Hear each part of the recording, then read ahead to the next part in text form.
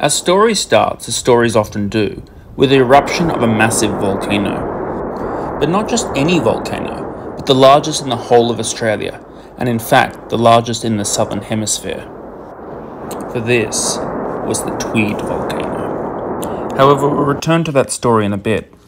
For our adventure starts with a hike with a mate and his family across a section of a long-extinct shield volcano, looking for a certain geological formation in the landscape caused by an eruption 23 million years ago from a huge volcano.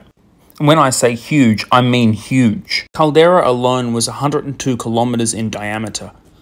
In its prime, it would have been taller than the highest mountain in Australia. However, the part we are exploring is the outer edge, the slopes of this peak. So, about over here on the map. The trail itself is 7 kilometres there and back again, and is called Caves Track. It takes about 2 hours to complete and is a fairly easy walk. However, there are occasionally rockfalls, particularly around the thing we were looking for. Now, back to our volcano story. The central vent of this volcano was present-day Mount Warning. When the Tweed volcano erupted, it spewed out quite a lot of debris that splattered the surrounding countryside. This included gases, lava, rocks, and ash. Lots and lots and lots of ash, which buried the surrounding countryside in a thick blanket several kilometres deep at the time of the eruption. When this ash solidified, it formed a rock called tuff. This is the thing we came to look at. Oh my god, no. Come over here. Whoa, Dad, can I climb it?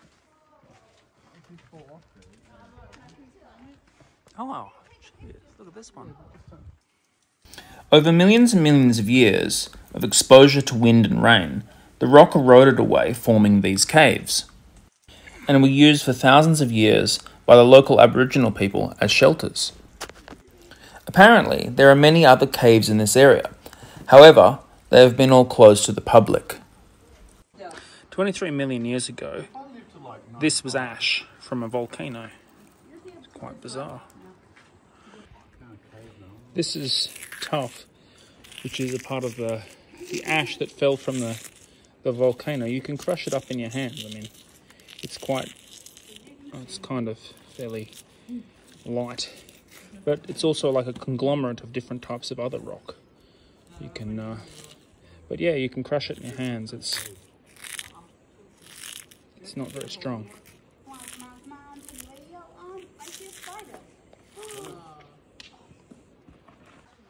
It's quite an amazing place, really.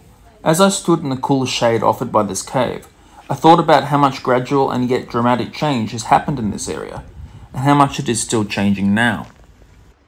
The tuff extends all the way down the mountain, and how far beneath my feet I can never know. I thought about how terrifying it would have been during that eruption. For this eruption would have blotted out the sun for God knows how long. Apparently, some of the debris pushed out by this volcano ended up as far away as Nimbin in northern New South Wales. Try and picture in your mind how these green valleys and hills once looked like this.